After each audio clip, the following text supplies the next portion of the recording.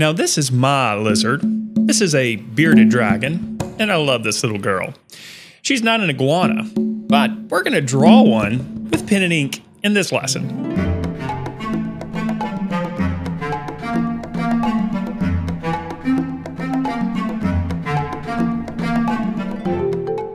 Hello there everyone, Matt here with thevirtualinstructor.com, and in this video we're going to create a pen and ink drawing of an iguana on Heritage hot press watercolor paper. Now, why are we creating this drawing on watercolor paper? Well, it's because we're going to eventually add watercolor applications over the top. But in this video, we're just going to do the pen and ink drawing, and I shouldn't say just do the pen and ink drawing, because it's going to be a fully developed pen and ink drawing. And in the next video that I release, we'll apply the watercolor applications. But before we do, I'd like to remind you that if you're new to the channel, or if you haven't done so yet, make sure you subscribe to the channel and click that notification bell so you're notified when we post new videos. And if you want to go a lot deeper with your drawing and painting skills, then check out our comprehensive membership program, which includes a variety of drawing and painting courses on a variety of subject matter and media, including a complete course on line and wash, which is drawing with pen and ink and applying watercolor washes. We also have weekly live lessons, which are part of the membership program, weekly critiques, which are part of the Members Minute, and a year-long curriculum for visual arts teachers. If you want to check out our membership program, I'll leave a link in the description below. Everyone starts off with a week-long trial for free. If you want to just get your feet wet and check out a few of our course videos and ebooks for free, you can do so as well. Again, I'll leave a link in the description below. Now, for this series, we're going to be working on Canson Heritage hot press watercolor paper.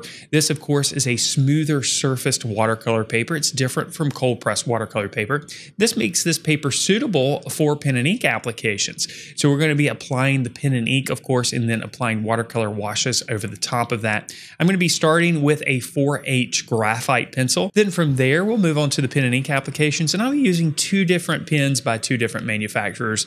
I'll be using a Staedtler 0.1 pen, which is a fairly thin pen, and I'll also be using a 003 Micron pen, which is a super thin pen, mainly for applying the value and doing the shading and so on. So with that being said, let's go ahead and dive into this process. We'll begin here on the hot press watercolor paper using a 4H graphite pencil. Now I'm using this lighter pencil so that the graphite lines that I apply are easily erased and not noticeable in the final pen and ink drawing. I'm using a fairly light touch here to loosely sketch out the outer contours and the basic shapes of the iguana. You can see here I'm using sketchier lines. I like to approach a drawing this way. I'll start with some sketchier lines, and as I become a little bit more confident with the lines that I have in place, then I'll gradually apply more pressure to the pencil. When using a harder pencil like this 4H pencil, it's important not to press too hard, however, because you can put grooves or indentations in the surface of the paper, which may be visible in the final image. I'm working from the top of the picture plane down to the lower part of the picture plane for a couple of reasons. One, because I'm right-handed and just generally work from the top to the bottom. A second reason I'm working this way is because the area of most importance is the head of the iguana. So I'm starting in this area, of course, and working my way outward from there. Although I'm trying to replicate what I see in the photo reference as much as possible, I am allowing myself a little bit of freedom. You can see here that in my drawing, I'm zoomed in a little bit closer than what we see in the photo reference.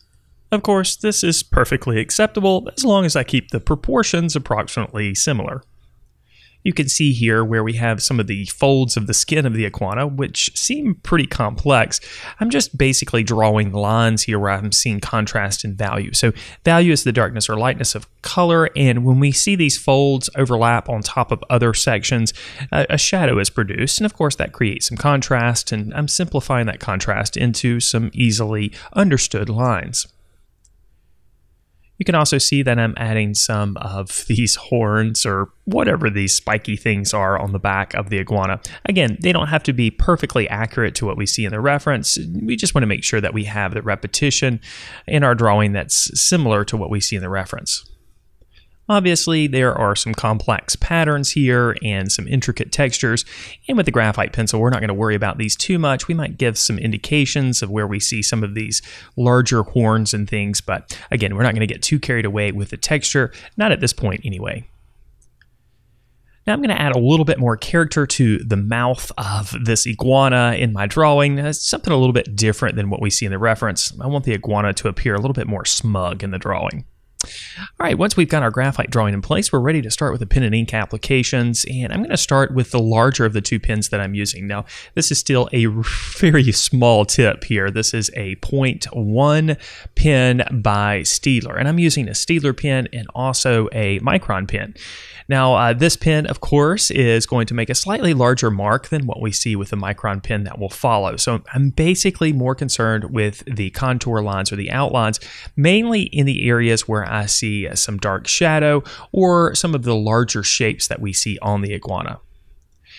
As I'm adding the pen and ink applications, I am going to consider and think about the line quality. Now, I like to refer to line quality as the thickness or thinness of a line. Some people call varying your line width just simply that, but I like to refer to it as line quality, even though there's lots of qualities that are associated with line. So I'm going to be considering my line quality, and I'm starting with some of the larger lines here initially. Throughout the process, you'll see that I add smaller lines, and I also go back and beef up some of the lines here and there, again ensuring that variety. Variety is one of the 8 principles of art, and it's important to include in our work. Now, of course, as we're developing the pen and ink applications here, we are doing two things here. We're establishing the contour line drawing, or the contours of the subject, the outlines of the subject, of course, but we're also going to be developing the shadowing or the shading here, and this means that we're going to be manipulating the value. Now, when we're developing the value with pen and ink, of course, we can use hatching, cross-hatching, stippling. There's lots of different methods that we can use with the pen and ink to develop the shadow here. I'm going to be mainly using hatching here to develop the drawing, and of course we're going to be adding watercolor applications later in the process in another video. But as we develop the value, we need to of course consider the fact that the white of the paper is going to be playing a role here, and the positioning of the lines that we add is also going to be playing a role. So the more white of the paper we show through, or we allow to show through, the lighter the value that's developed. But we're also developing the contour lines here, and you can see I'm still in that stage in the drawing where I'm developing the outlines of the drawing, and I'm focusing mainly on where I see dark lines. So in these scales that are repeated throughout the body of the iguana, I'm mainly putting these lines on the lower portion of these scales and leaving somewhat of a broken line on the top edge of each one of these scales to indicate a little bit of highlight. So we don't have to outline everything. That's essentially what I'm saying here. As you can see here, I've already moved on to the smaller Micron pen. This is a 003 pen. It's super tiny tip here. This is a relatively small drawing anyway, and I'm going to be using this pen mostly for developing the shadow or the shading in this drawing. You can see I'm starting in the eye, and I used lines coming out from the center of the line to create some of that darker value, and now I'm going in and putting some indication of the texture and also some hatching marks here to begin the process of developing the shadow. Now I'm going to use the smaller pen to establish some of the texture and some of the upper lines on some of the scales here. Again, this is going to create that variety and line quality that we need, of course. One of the things we need to watch out for when working with the pen and ink drawing is that we don't go too dark too quickly developing our shading here. It's very easy to do so. So it's always a good idea to kind of go a little bit lighter than you think you might need, because you can always add additional applications of ink to make the value a little bit darker. Now I am again starting at the top of the picture plane, and I'm working my way down to the bottom and to the right. Again, this is mostly because I'm right-handed, but also because this upper portion of the picture plane is going to have the most detail. It is the area of most importance, obviously, with the head of the iguana. Now I'm using lines that flow along the form of each one of these scales here. So you can see the hatching marks that I make are going to change direction slightly, and I'm just trying to follow the plane that's created in three-dimensional space there as I'm making these marks. This will not only help to develop the shading, obviously, but also help to communicate the form of the lizard as well. So you'll notice this a little bit more clearly as we work underneath the chin of the iguana here as we continue to develop the value in the shading here. Now, I also want to point out that my lines are not perfect, of course. I'm not really overthinking the lines as I'm adding them. I am thinking about what I'm doing, obviously, but I'm not overthinking things. So I'm not too tentative with the marks. I'm not putting too much pressure on the pen as well. And my lines are a little bit sketchier than you might expect here. The drawing is still going to look pretty sharp and controlled in the end, but you can allow yourself a little bit of freedom with your mark making and not get too overly obsessed with making the perfect mark. It's really easy to kind of get trapped into that kind of thinking when you're working with a permanent medium like ink here. Of course, it's obviously difficult to change or erase anything that you put on the surface, so that can lead to some folks being a little bit tentative with their marks, but don't feel that way at all. Pen and ink is not a very forgiving medium, but you also have a little bit of freedom there to be a little bit looser with your marks, a little bit more so than you might expect. Now, obviously, texture is very important in this drawing, and there are a variety of different textures in this particular subject. And you can see here the way I'm handling this is basically just repeating a pattern that I see, and this pattern, of course, is mainly made up of the scales on the body of the lizard, obviously. Now, what's important to note here is that this pattern, of course, is made up of irregular shapes and also irregular sizes as well. So in some areas the shapes are a little bit larger and some are a little bit smaller, and I'm just basically using my photo reference as a guide as to where I need to make those shapes a little bit larger or a little bit smaller, and it's as simple as that. I'm not trying to get too overly obsessed with making everything exactly the way that I see it in the reference. Instead, I'm basically just focusing on the patterns that I see, and I'm trying to replicate that pattern as best as I can, even though it's not exactly the same as it is in the reference. Now, you'll also notice that I've gone back and I've made some of the lines a little bit thicker in areas. Of course, that's to encourage that variety in line quality that we need. You can see this with the little spiky things that come down the beard of the iguana, and also in between some of the scales where I've gone back and made some of the lines a little bit thicker. And as a result, some of the lines appear a little bit thinner, of course, and that's creating that variety. Now, of course, as we're getting some of the ink on the surface, we're better understanding the relationships of values that we have on the paper.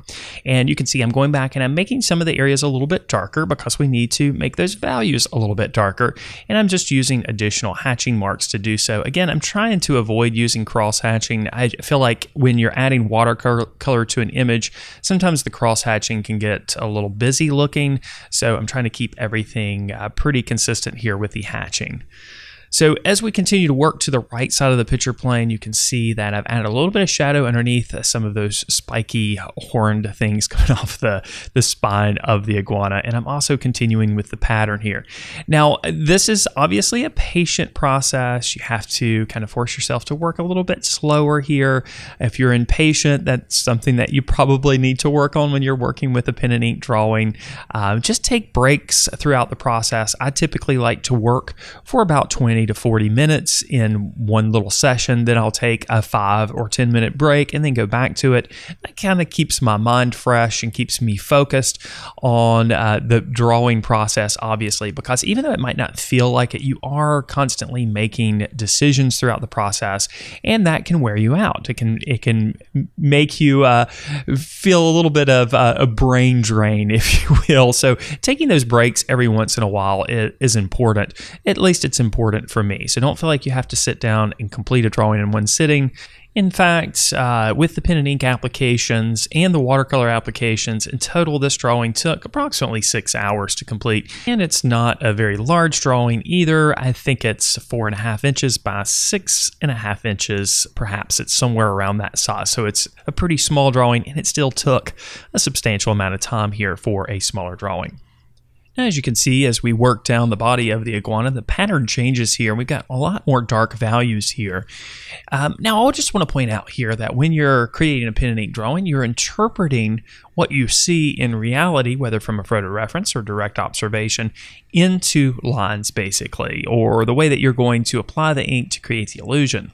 And we're all going to interpret what we see a little bit differently, and as a result, the marks and patterns that we make on the drawing surface are going to be different from one artist to the next. And that's perfectly acceptable. We all are going to come up with different solutions. Some are going to be better than others, but I don't want you to think that you have to interpret things exactly the way another artist might interpret them in order to be successful, because we all have our own artistic visions and we can all apply them to our own artworks, of course. Now you can see on the right side of the picture plane here, we've got lighter values here, so I'm leaving a little bit more of the white of the paper showing through as I'm creating these patterns and textures here.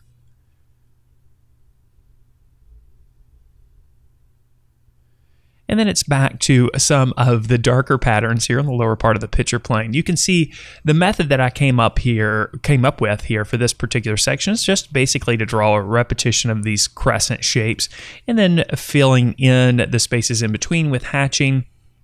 And then, of course, I'm going back and reestablishing some of the contour lines that I've lost with some thicker lines, again, with the Staedtler pen. Now, throughout this process, I do keep going back to this particular area, and I keep making these darker shapes a little bit darker. In the video that will follow this with the watercolor applications, you'll see that I make some of those values a little bit darker with the watercolor, and then also with the pen and ink at the very end of the process. But for now, we'll move on down to the leg and the body of the iguana, which is pretty much what we've got left here. And again, you can see that these hatching marks that I've used here curve slightly to replicate, of course, or communicate, I should say, the form of the leg here, of course, because it curves a little bit as well. Here you can see the methodology I used to create a lot of the patterning on the body of the iguana. I basically just drew guidelines and then filled in those guidelines with the repeating shapes here. And I did this here and there.